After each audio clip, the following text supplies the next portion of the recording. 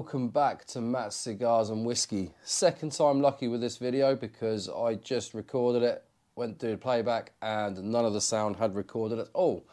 So I'm having to do it again, which isn't a shame because you'll find out in a little while my thoughts on this whiskey. But this whiskey is the Ardbeg Ardcore. Don't have a bottle of it with me, unfortunately. This is the committee release one at 50.1%. This was sent to me by my good friend Jiggs from over at Jiggs Reviews YouTube channel. Go check him out. Fantastic videos he's doing. He does a lot of whiskey. He also does hot sauces and some other types of drinks as well. Spot on reviews what he does, so go check him out. I'll include a link in the bottom of my video in the actual description if you go back onto the main page. Now, the Ardbeg Ardcore. Luckily, Jiggs is a member of the Ardbeg Committee, so he gets his actual hands on the good stuff, you know, the Ardbeg Committee releases. This Ardcore was released in 2 releases, I believe it was 46 or 48, and then you had a 50.1, I believe it is, percent whiskey, which I am not going to complain about at all because, like I say, you'll find my thoughts out about this in a minute. But the Ardbeg Ardcore. It says, from a distillery with more ups and downs than a po-going pump comes Ardcore. I'm just reading off my phone because I haven't got any notes written down for this. Created with roasted black malt, roasted to the extreme. The spirit is all about what happens up front and centre stage.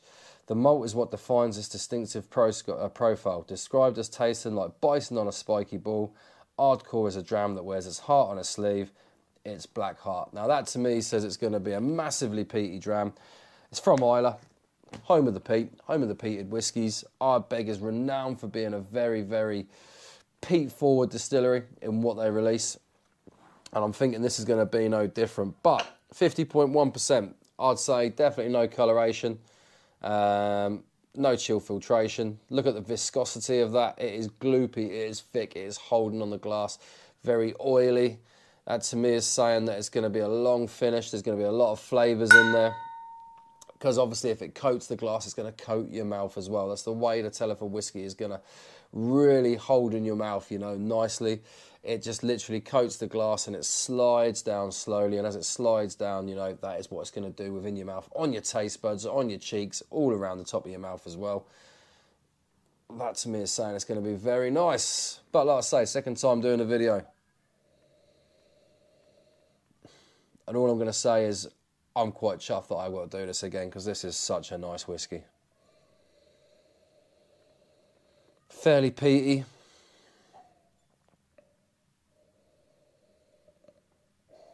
Grapefruit, citrus, peat within there as well, chocolate in there as well. And as like I say, there is a very maritime-y type brininess come through with this.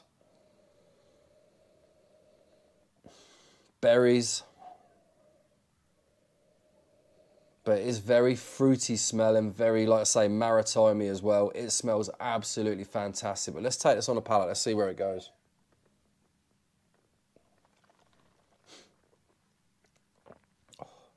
Yes, the spikiness is there straight away.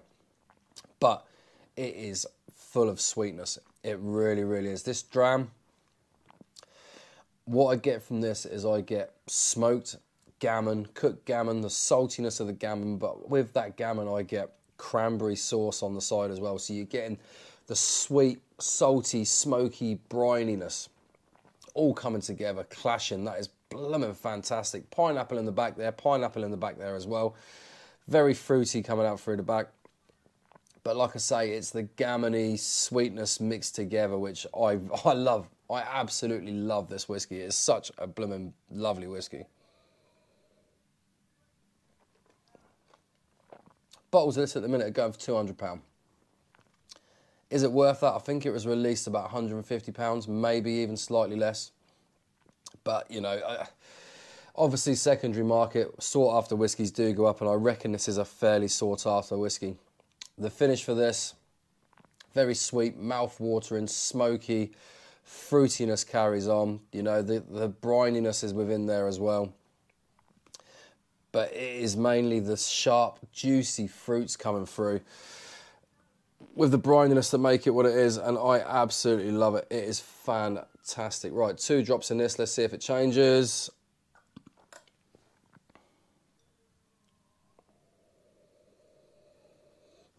Palate wise, it's taken away quite a lot of the smells coming out of this. You can smell the brininess within there. You know, it's the brininess to me is, if you ever walked along a beach, high tide, winds blowing on shore, quite a rough sea, autumn, winter time, and you get the sea spray in the air, you know, and you can taste it in the air, you know, and that is what I get from this. It's very, very sea spray saltiness, which then accounts for the smoked gammon as well, because obviously your brain goes on to different flavours that account with that.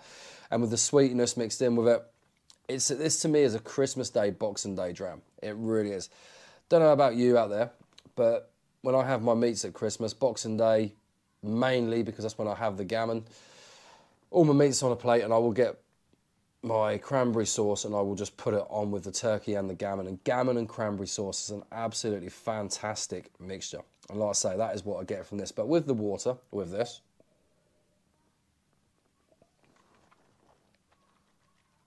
the water opens it up. It's 50.1%. 2 drops of water in there. You get a lot more sweetness come out of this. The smoke seems to peter off a little bit. The brininess comes out. And I think from what I'm getting from this, pineapple, grapefruit, cranberry, red berries in there. And you have the brininess just coating over the top of it. And with this, as you go into the finish of this, the smokiness rolls back in. The brininess is still there, but the sweet blooming fruits that are coming through take over this. This is definitely by far my favourite drink I've had from Ardbeg. I'm not going to lie to you, this blows everything out of water. It's a 9 out of 10.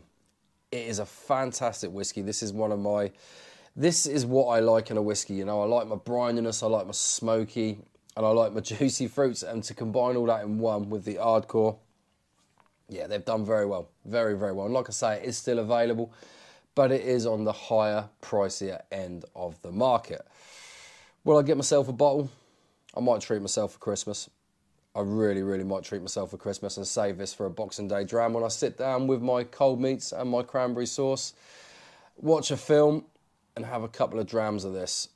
Fantastic. Right, I'm going to leave that there. Like I say, 9 out of 10. Beautiful whiskey. If you get a chance to try it, definitely try it. You know, if you can get your hands on it, by all means, have a dram, tell me what your thoughts are. Right, I'm going to leave that there. Thank you very much for watching. If you are new to the channel and you've got this far, first of all, well done. And also, thank you very much for watching.